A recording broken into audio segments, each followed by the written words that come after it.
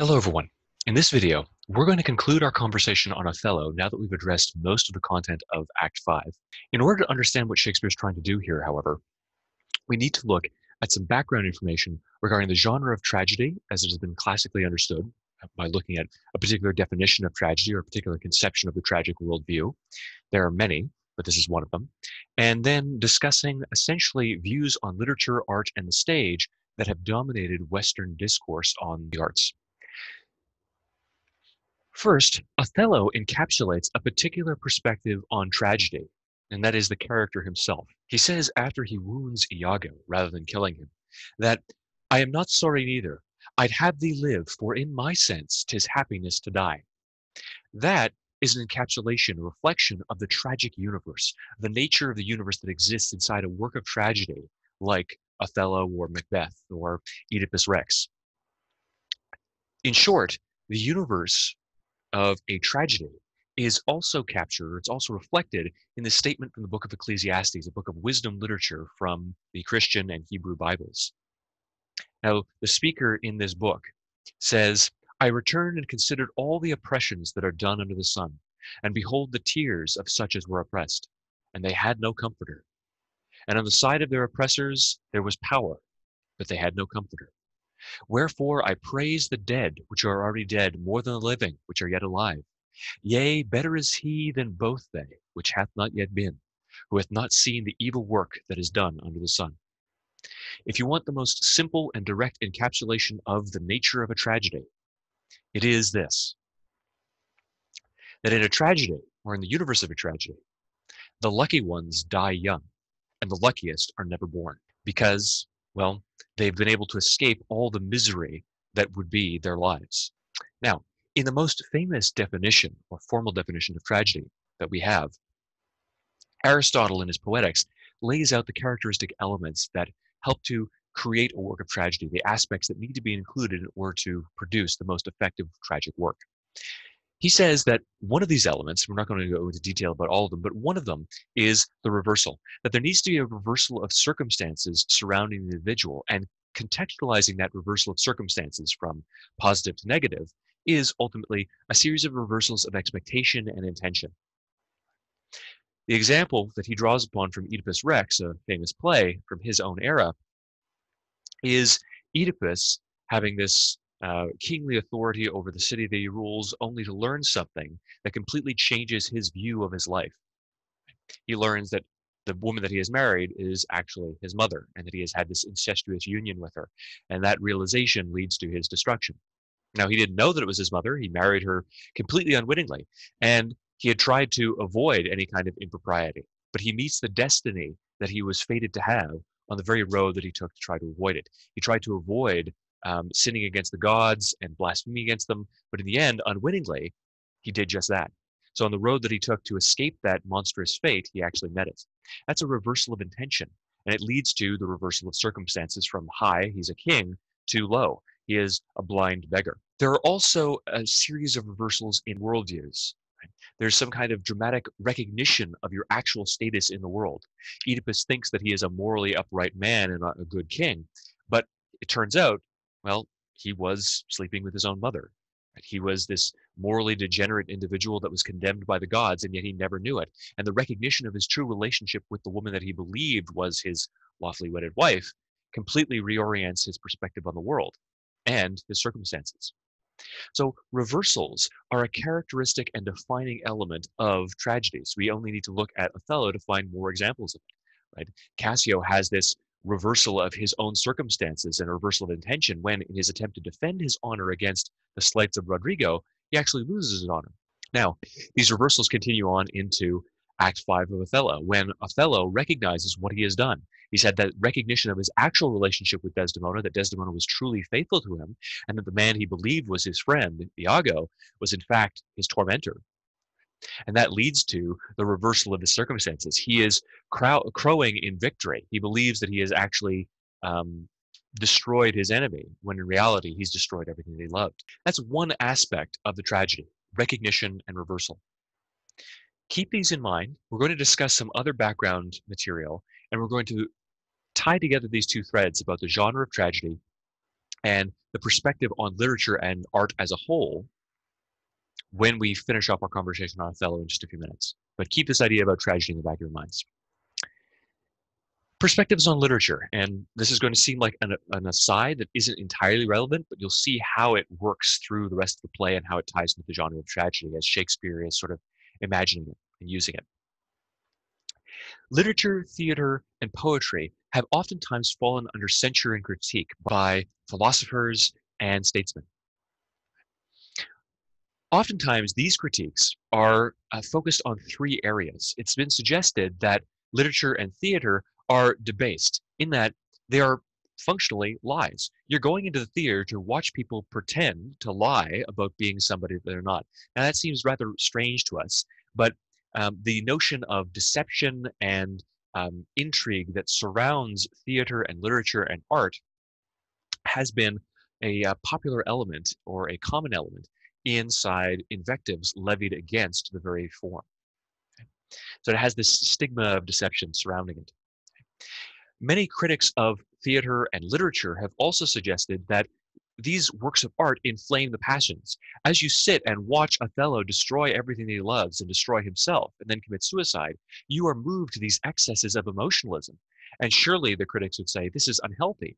You are being trained to feel improperly. You're responding to deception and lies with a genuine emotional response that is unhealthy. And it is an excessive emotional response. You're being moved to tears by the sight on the screen. Surely, this is making you less able to regulate and control your own emotional experience. It's inflaming the passions. Or if there's something lurid or seductive about the material that's being presented, you're being encouraged to a kind of licentiousness. Now, other critics have picked this up. For instance, in his Confessions, St. Augustine said this of the theater in his younger days: "The theater enraptured me, for its shows were filled with pictures of my own miseries and with tinder for my fires." So I saw pictures of my own miseries. I saw things that made me weep and made me feel tragedy and made me feel self-pity. But also it had tinder for my own fires. So it kindled within me these unhealthy passions and desires. Why is it that a man likes to grieve over doleful and tragic events which he would not want to happen to himself? The spectator likes to experience grief at such scenes, and this very sorrow is a pleasure to him.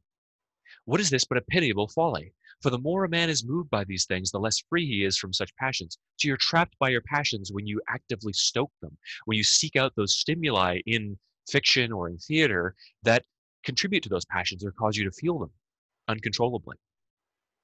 However, when he experiences it, it is usually caused misery. When he experiences it with regards to others, it is called mercy. But what sort of mercy is to be shown to these unreal things upon the stage? The auditor is not aroused to go to the aid of others. He is only asked to grieve over them. Augustine goes on to say, "In the theaters I rejoiced with lovers when they wickedly enjoyed one another, though this was imaginary only in the play." So he's saying, I saw these spectacles of unchaste desire, right, these lovers on the stage, and it caused me to behave or to think wickedly. And so theater, the arts, there's something that inflame the passions that inspire negative thoughts and negative actions. Okay, so these are two of the common criticisms that are levied against theater or art. And I would argue that Shakespeare in Othello is developing a defense against these accusations. And we can better understand this defense by examining one levied by Sir Philip Sidney in his defense of poesy. Poesy essentially just means poetry, but he's speaking about literature generally. So responding to the critics of literature and poetry, philosophers and moralists and the like, Sir Philip Sidney says this, comparing nature and imagination that is instantiated in art. "Nothing but nature has produced so valiant a man as Orlando, or so right a prince as Xenophon's Cyrus, and so excellent a man in every way as Virgil's Aeneas. The artist's imagination worketh not only to make a Cyrus, which had been but a particular excellency, as nature might have done, but to bestow a Cyrus upon the world to make many Cyruses, if they will learn aright why and how that maker made him." So he's saying that there is no greater example of virtue as Aeneas, or no greater example of an excellent prince as Cyrus. Nature has wrought them, and no imagination could ever conceive them. However, the artist's imagination creates not just a single Cyrus. Instead, the purpose of art and the purpose of the depiction of a moral individual in art is to educate, to teach and train others how they might emulate the virtue that is depicted. Nature creates a singular exemplar, a single man, but I can't be that man. However, the artists can imagine and construct a Cyrus to make many Cyruses. If we examine the character of that Cyrus, the fictional person who is constructed, right, by the artist or by the author, then I can learn how to behave better myself. I can learn how to be a better man by looking at how this good man was created in the context of fiction. That, Sidney is saying, is the very purpose of fiction, that is to give us exemplars to follow. Now, there are other defenses and reasons that we should embrace poetry that are advanced by various other philosophers, artists, and authors. Shakespeare has his own perspective, and it's tied to this about the ability to replicate or to emulate the narratives and the lives of the heroes and good men that we see depicted for us on the stage. The play Othello is, I would argue, a protracted exploration of storytelling and this conflict between different perspectives on the value or the destructive potential of literature, art, in the theater. He presents to us these meta-theatrical shows. Meta-theaters, we've said, or meta-theatrical moments, are just those instances in the play when it reveals itself as fiction. It reminds us that the characters on the stage are really actors, they start behaving as actors, they start using the conventions of theater. Okay? Now, the meta performances inside stories oftentimes break it down. It reminds us that we're watching actors, we're watching real people on the stage who are just playing roles. So it breaks down the fictionality. It encourages us not to view things as fictional, but to look at the actors themselves, the reality behind the roles that they're playing. Stories and those meta-theatrical stories that Iago constructs inside this play do the exact opposite with characters. They encourage characters to embrace false narratives. Remember what Iago did from the very first scene of the play, when he encouraged Brabantio through his performance by orchestrating events like the director of the play giving Rodrigo his lines. It encouraged Brabantio to view Othello through the lens of stereotype. Right? This is a savage black man stealing your daughter. This is a accursed, damned, devilish slave. It's all couched in stereotypes, these reductive visions that distance people from the reality of who Othello actually was as a unique, vibrant, and noble individual. So Iago's stories, and explicitly his meta-theatrical moments, distance characters from the realities of their own universe. It's almost as if Shakespeare is presenting to us in miniature through Iago all the worst critiques of storytelling and theater. Theater inflames unnatural passions, which is exactly what Iago's stories do. Right? He puts on that play when he has a conversation with Cassio and has Othello watch as a substitute audience. He inflames Othello's jealousy and passion and rage, and those passions lead him to conduct the most abhorrent of actions. So we have here in Shakespeare this depiction of the worst excesses and the worst examples of storytelling. However, Shakespeare, through the genre conventions of tragedy, is advancing a defense of poetry, defense of storytelling, in order to counteract Iago's narrative. The stories that Iago tells reduce objects, events, and peoples to types or stereotypes. Right? Remember Othello's lament, alas to make me a fixed figure for the scorn of time. I don't want to be a type. I don't want to be just a type of person. I want to be an individual with all the complexity and all the positive and negative attributes that implies. In so doing, Iago forms a kind of separate, distant narrative. Desdemona is a whore. Cassio is a usurper in all spheres, public and private. And Othello is an animal. That's the series of stories that he wants to construct. A series of stories that are designed to present these false realities. Iago's theatrical productions reduce the richness and complexity inherent to the true narrative and the characters in Othello. His theatrical games and his stagings, either in themselves or in their consequences, poison and reduce individuals to their base animal natures, and drives and robs them of all their fundamentally human attributes, skills, and complexities. He robs them of their language and assimilates it into himself. He robs them of their dignity. or at least tries to. However, this play in its entirety is a kind of prolonged test of Iago's wits, and he fails that test spectacularly. In that last scene, he himself is reduced to pure, impotent animal violence, striking out against his wife, whom he can no longer control, obviously control unjustly. Um, and he no longer has that kind of defining speech and reason that gave him such power. He said, I work by wit and not by witchcraft. Now he can't work by wit. It's all gone. All he has to work with is violence. Shakespeare does not allow any of his characters, Desdemona, Cassio, Othello, and Iago, to be reduced to fixed figures. Instead, he embraces the inherent complexity of the human condition, the irreducible complexity of the human condition. Remember that popular conceptions of devilry in the Middle Ages to the Renaissance oftentimes depended on external signs.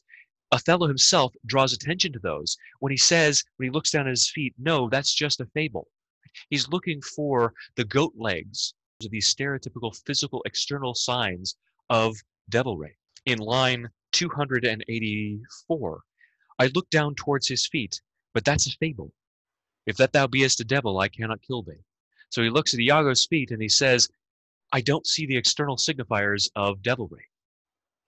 So Shakespeare takes that common external signifier of devilry, just like that common external signifier of blackness, and says, no, there's no match between what we think of in terms of externalities and the internal realities that people have. Othello, though black, is fair, as it is said of him by one of the assembled senators. And Iago is a white devil, with all of his associations with hell, as he calls upon the divinities of hell to work his quote-unquote wit.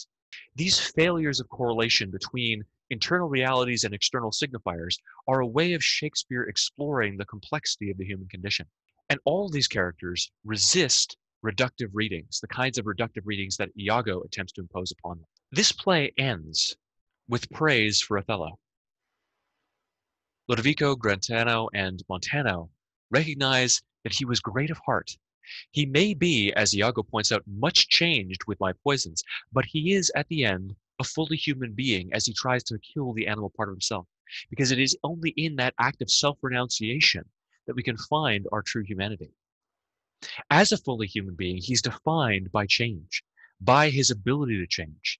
He has the capacity, like any man or woman, for greatness and cruelty, justice and injustice, and the commingling together of these attributes in Othello refutes a unified reading of his character as either noble or savage.